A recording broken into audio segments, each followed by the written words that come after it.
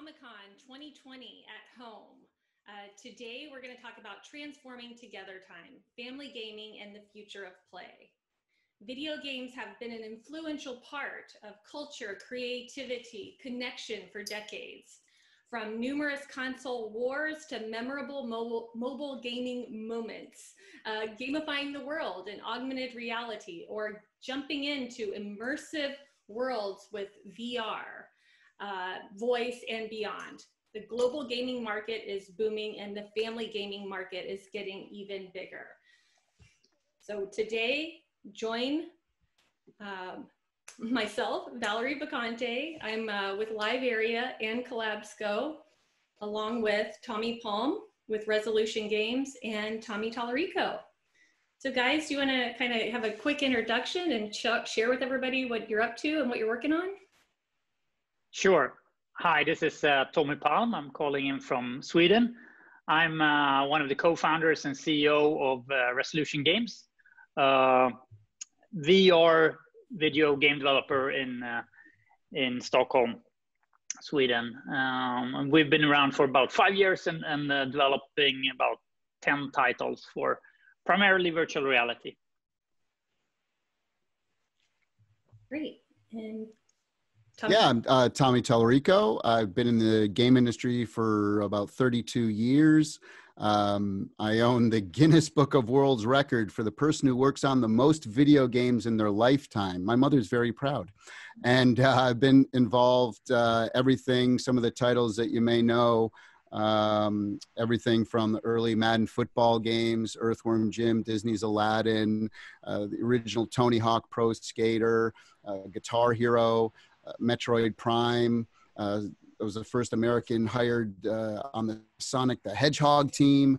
And yeah, after that, I was on produced and co-hosted a television show for 12 years about video games, Electric Playground, which started in the mid-90s. And then in 2002, I created the worldwide touring sensation Video Games Live, which has been touring around the world now for 19 years and breaking Guinness World Records as well for traveling symphony shows.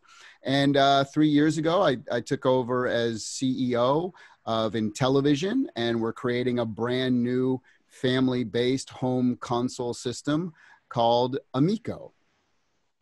Great, thank you guys for joining. And for a little bit of context about myself, as I mentioned, I'm with LiveArea, where I'm the director of strategy of a global commerce organization. A lot of what I do is uncover cultural trends, kind of what's new and next, what's happening with emerging tech, and creating just all kinds of new innovations. Outside of that, I'm the founder of Collabsco, where a lot of my work is really about strategy, innovation, connected play, everything from connected fitness and gaming to handheld gaming to board games, voice, you name it. If it's emerging tech, connected play, or gaming, I'm probably making it, have made it, or in the process of creating it. So I'm honored to be here with these two sort of titans of the industry, both Tommy Palm and Tommy Tallarico. So thanks again, guys, for joining. Double Tommy. Yeah, I know. I feel left out. I need to change my name. So cool. I'm sure, you know, we've all kind of seen this big number here. You know, we know the industry's obviously growing, you know, 196 billion, you know, in just less than 2 years' time ahead. And then, you know, I wanted to take a moment. I know, you know, you guys are obviously, you know, innovators in your space, and really just to let the audience here see how insane this industry is growing and everything you guys are working on. Tommy Tallarico, I know this 3 billion gamers numbers, a number you talk about a lot. Do you want to share anything with the group here? Yeah, you know, it's interesting when people think of the video game industry, a lot of times they're thinking of either like the home game consoles like Sony, Microsoft, Nintendo, or, you know, the PC gamers, the big games, your World of Warcrafts, League of Legends, Dotas, and things like that.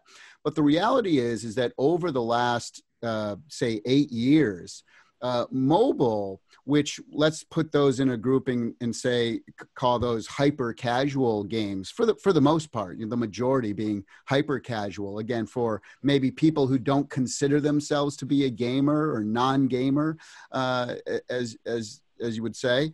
The reality is that dominates the entire industry, right? So it is completely taken over. It gains about 2% every year on those other two categories, PC and home consoles. So, and almost tripling PC games in regards to, the money that brings in. But when you talk about the sheer numbers of people playing, there's about 200 million hardcore gamers in the world. That's if you include PlayStation, Xbox, Nintendo, Switch, and say the PC, hardcore PC gamers. It's about 200 million people, which is amazing. But as you mentioned, right now there's about 2.5 billion people playing mobile, and another, a few hundred million playing casual games just on their PC, things like solitaire and things like that.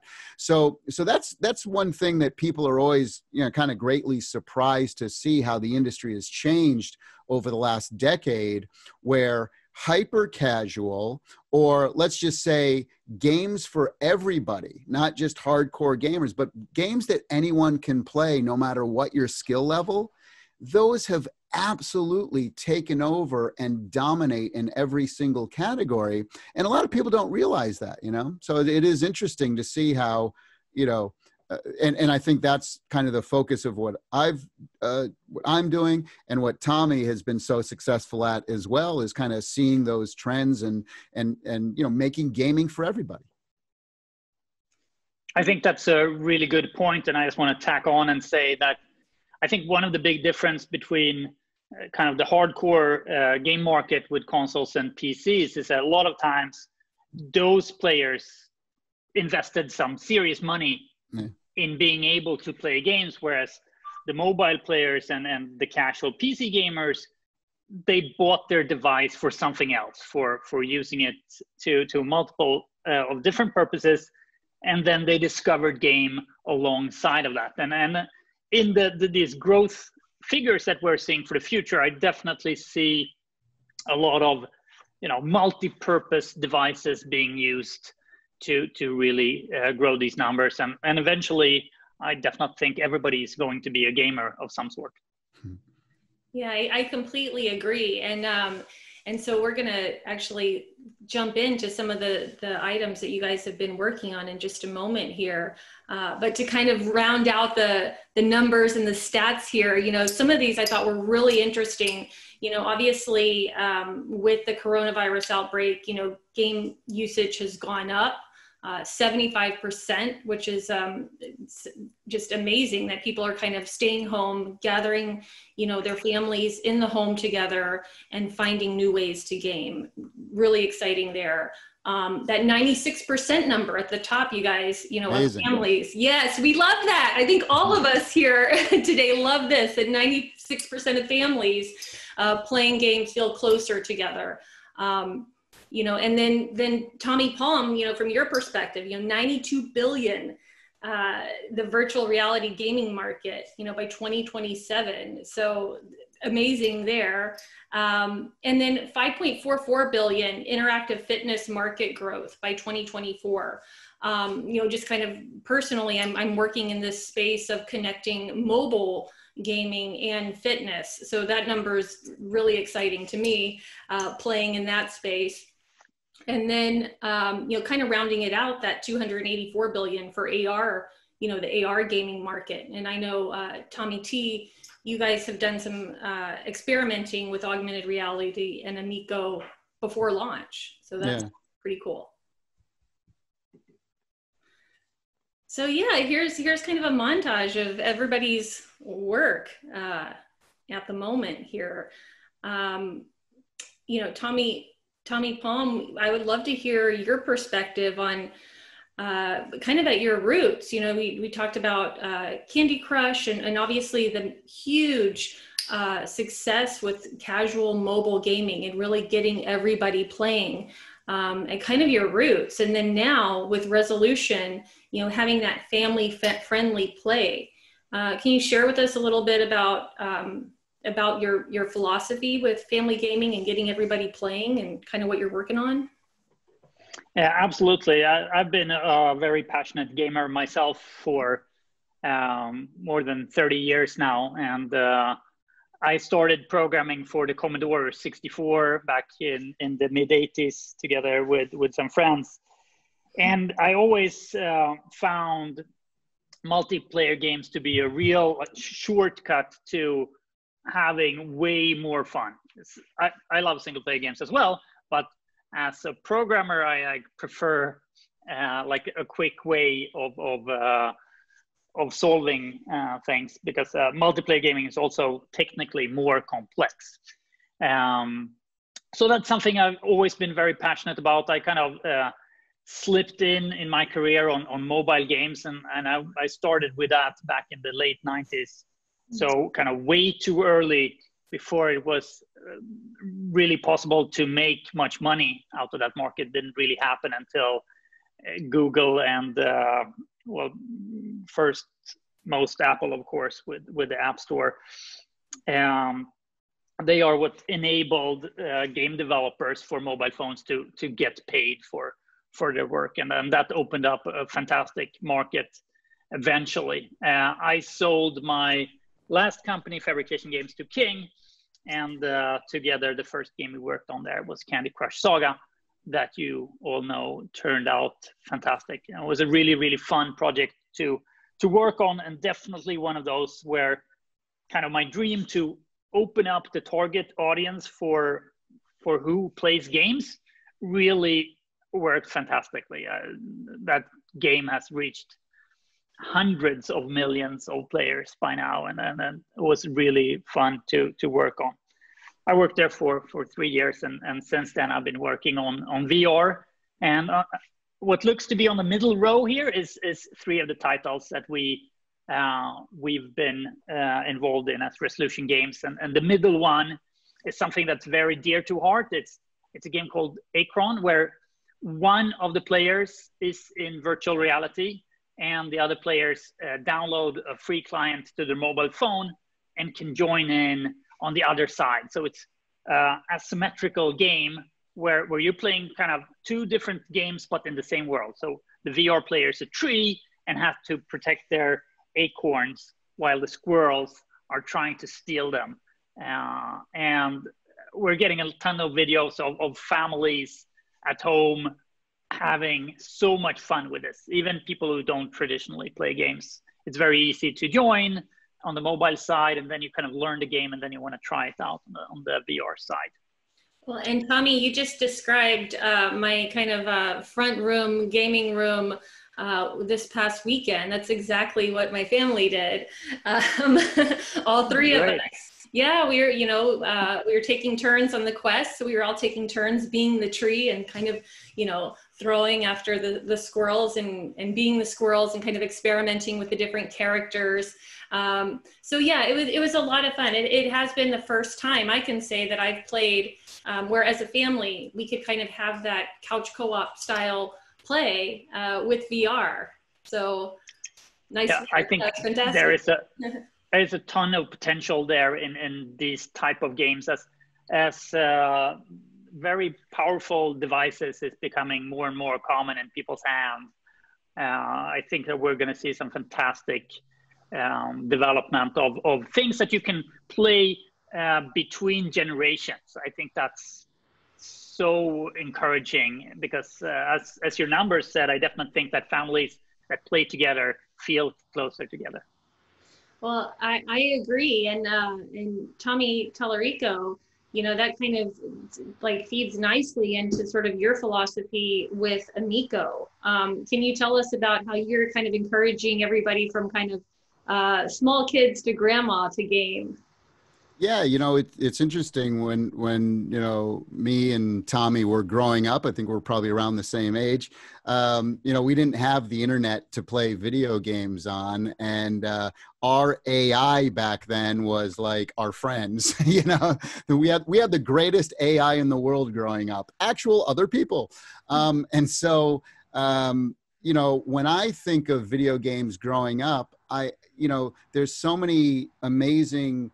It's about the experience. I don't remember the games as much as I do the people, and the experience we were have playing. I remember the games as well, but the things that burn into my mind are playing in television skiing with my mom, playing baseball on in television with my dad, playing biplanes with my brother Mike, and so and having friends come over, and again, because it was so accessible, it was, and the games were a lot, easier to understand and get into. And you think of the arcade games, Pac-Man, up, down, left, right, you're done. Frogger, up, down, left, right, you're done. What do you have to do? Get to the other side. Gotcha, go. And so that's kind of what we want to, bring back, is that, we feel that a lot of the home console games, the home consoles that are out there now, and even, like I said, some of the major PC games are very, very complicated. They're amazing. The graphics, the level of realism, absolutely phenomenal. I love that the industry has, from when I got in, when we were still working on 8-bit machines and 8-bit sounds and everything, to where it is now, it's unbelievable. That being said, it also, thankfully for mobile, helping to save this, but it's also alienated a lot of people, the home gaming market. And so what is casual on home consoles to a non-gamer isn't casual at all to them, right? And so that's kind of where we really want to kind of explore that. We saw the Nintendo Wii as an example. That came out 14 years ago, was the third biggest selling home console at the time, did 102 million units sold. And with that, like my mom bought a Wii, right? Because it was easy. She could do this and she could go, and she was bowling, right? That was it. No complicated stuff. It was just doing that. And so that's kind of where we look at, it's interesting. The older I think people get, and I'll use myself as an example, is that, I sit down and, I have the new whatever game. I don't want to name names, but I'll take it out of the shrink wrap. I'll put it in my system, and now I have to wait for a 20-minute update. Okay, we got to update the firmware, this and that. And now it takes another half hour to to load the discs in on the, okay. So now it's an hour later, I'm starting to play. And again, a lot of these single player experiences, or multiplayer, which basically means online, somebody in a dark room with their headphones on, that's multiplayer these days, right? And so you start to play these games, and I feel like I start to feel guilty, because you're playing like 5-6 hours, and, the wife's downstairs and she wants to go to lunch, and the dog wants to go for a walk, and the kids want you to play. And it's like the weekend, the only time, the older we get, the less, time that we have to, spend 8 hours on playing a video game, right? Like we did in our teens and 20s, or when we were kids. And so that's, to me, a lot of these big AAA games, which again, I love. I hope I'm not feeling like I'm disparaging them in any way. We're not at all. I appreciate them all. But what the issue is that you feel this guilt. But within television and what we're doing, when you play games together, what I'm doing, what Tommy's doing, is that you're not selling guilt, you're selling time together with family and friends. And that's very important. That's a very different mindset, right? And so that's really our whole idea, is that when people are together playing games together, it's a much different experience. And it's not about the best graphics and how many teraflops your system has or any of that stuff. It's just, you know, games were created to have fun, and bring it back to that basic of having fun together, no matter what your skill level. You know, no matter what your skill level. A lot of these games, it takes hours just to get you to a level where you can play with others who, by the way, are going to cream the heck out of you for the next 3 weeks. And it's not fun for you, not fun for them. So, you know, that whole idea of bringing people together, and that's probably, I'd be curious to know what Tommy thinks. Like, one of our challenges is making sure to create a game that's challenging to the hardcore gamer, but that grandma can also play and grandma can win, right? So we don't want the hardcore gamer to have like a big unfair advantage. You know, you take a game like Fortnite, which is amazing, right? But you take a hardcore gamer and grandma, and every single time, you know, the non-gaming grandparent is going to get obliterated by the hardcore gamer, right? So that's like the opposite ends of the spectrum, and we're trying to balance that. And again, that's kind of, we spend a lot of time on that balance. I'm curious, Tommy, do you as well? Yeah, I think you're making some really great points. I definitely think that, like, the industry, as you say, we tend to make games for people who are already converted to this and love games and played other games that work similar ways, so we don't have to learn that much in order to get into the game.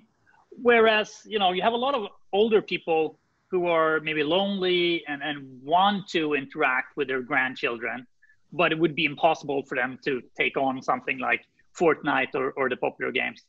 So I think personally, a lot of it is in the interaction. Is my feeling as a game designer. Like, how easy is it to do something that you feel like you're accomplishing something in the game, and one great way of achieving that is to have different roles, where grandma could be a support role and carry ammunition, or in Fortnite. Maybe that's not the best game example, but you know, we've definitely, as a studio, tried to work a lot on things that is less violent. For instance, yeah.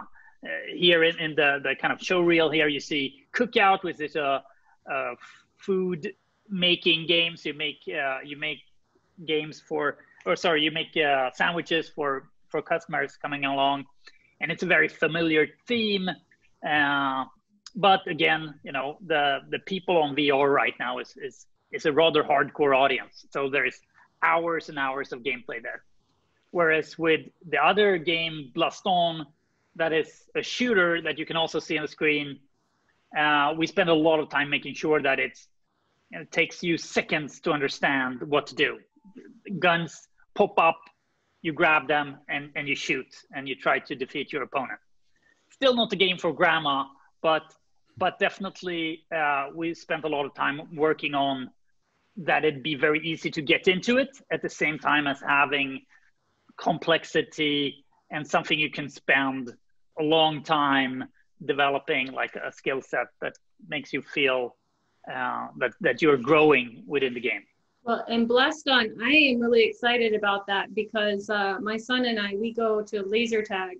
Well, prior to COVID-19, we were at laser tag in arcades almost every weekend. And so I am like counting down for you guys to get Blaston out, because it has that similar vibe to it. So yeah, I'm kind of anxiously awaiting that one.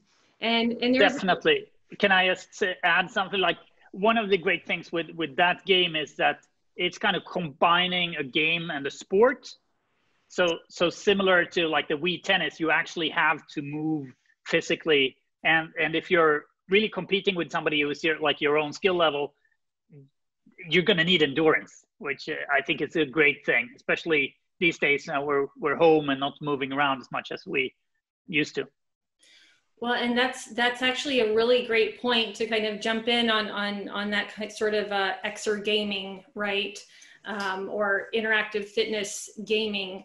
we're seeing a lot of it in VR, obviously with the, with Beat Saber, as a game that people could kind of jump into and sort of get moving around and that type of thing. So I'm excited to hear that you're kind of incorporating a little bit of that physical movement with Blaston. So I'm excited about that.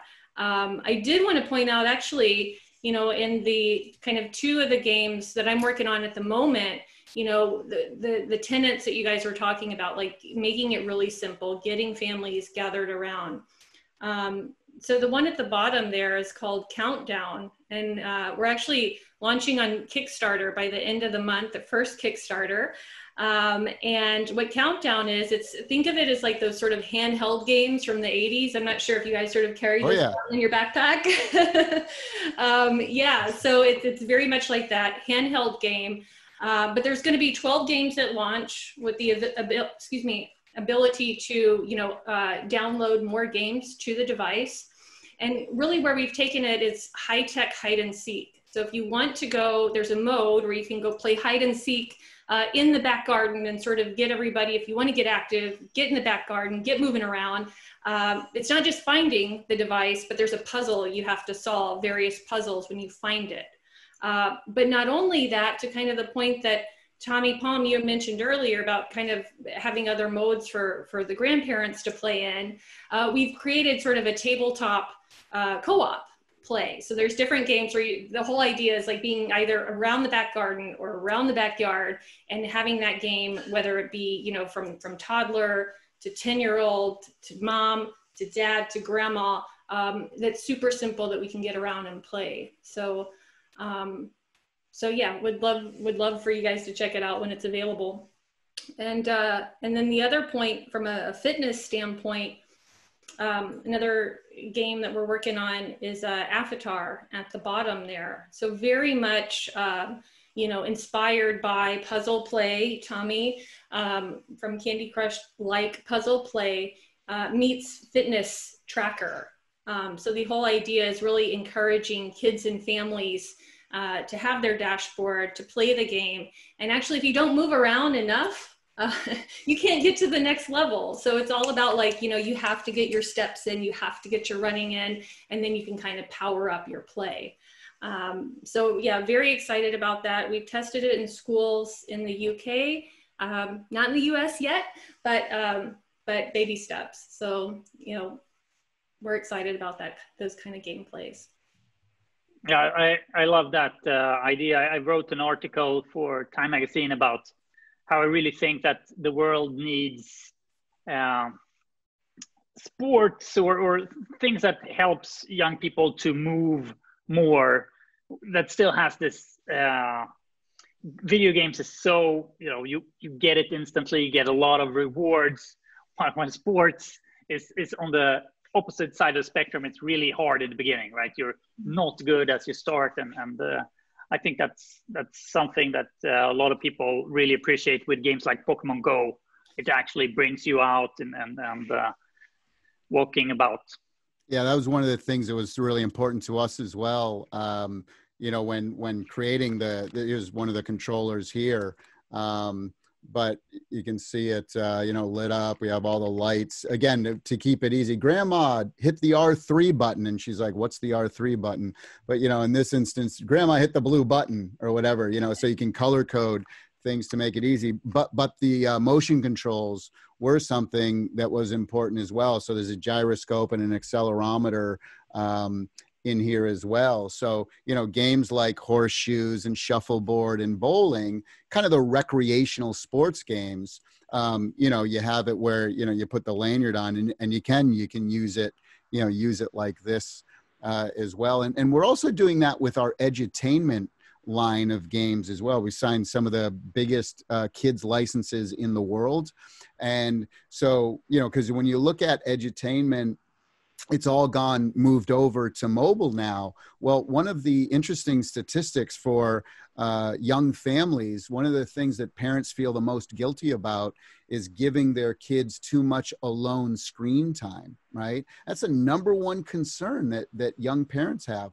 And so what we're doing is bringing edutainment back into the living room adding in motion controls when we can, and adding in that couch co-op. So mom and dad could play with the young child, or the younger brother and sister, or a group of friends can come over and play together. Not you're waiting, or it's just one app and you're learning your ABCs or whatever. You know, why not get the group, you know, a group in person involved and get people, you know, active as well. So again, it's something that you would think would be everywhere, but in actuality, it's not, you know, and edutainment is so important to the whole fabric of our culture, right? And so, yeah, we're really 20% of our entire platform is dedicated just to edutainment for kids, but with adults being able to join in as well too if they want. Well, I love that too. You know, I think it's all about fun first. And so if you can get the kids and families really engaged in just fun, yeah, and the you know, education part is incorporated in it with sort of characters they know and love, then that's an awesome mix, right? Let's see here. So I know we're getting close to time. Would love to just kind of have a quick chat about where you guys see things going. You know, I know Tommy Palm, you've got a number of games coming out soon. If you can share with everybody maybe what to expect there on what you're working on, and then how you, of course, we all want to see what the future holds. Yeah, so on our end, we announced a lot of games that is multiplayer right now, and I definitely think there is a lot of innovation of making multiplayer much more easier to get into, and you know, we saw this very cool trend, I think, back in the early 2000s with massive multiplayer games and persistent worlds. That was like a super hardcore games genre that kind of have stagnated and it's not so popular anymore. But I definitely think that is going to come back, especially with things like virtual reality, where you can go in and experience a world. So I'm a big believer in multiplayer and persistent worlds, and that's where I think that there is still a lot of innovation happening. As other Tommy said, the graphics is fantastic, but the controls are basically the same as we had back in the 80s with rather crude input, you know, and in reality we use our voice and communicate in a way more advanced way. Great. And I'm just like encouraging you, please make more of the games like Akron where multiple people can play. We love that, and we love that model of just sort of that shared play. So I hope to see more of those type of experiences from you guys.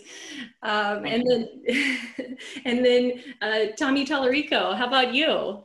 How are you? Yeah, you know, we're putting a big bet on people want to play together, family, friends, entertainment. You know, that's where we see this kind of gaping hole in the home console market.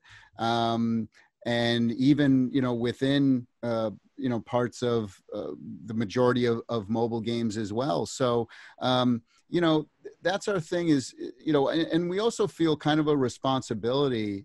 Tommy touched on it a little bit, but, we don't allow mature rated games or even teen rated games on our system.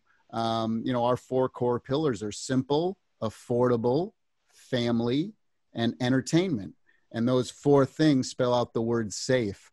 So, in this 21st century, you know, parents have so many things that they have to kind of monitor with, whether it's their children on the internet, or if they give them a mobile device, or what they can and can't watch on Netflix, or, you know, even Disney Plus has some,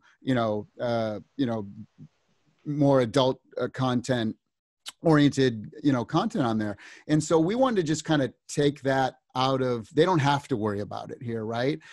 We didn't need it when we were growing up in the games we played. And so that's, so we're taking a big bet that people want to play together.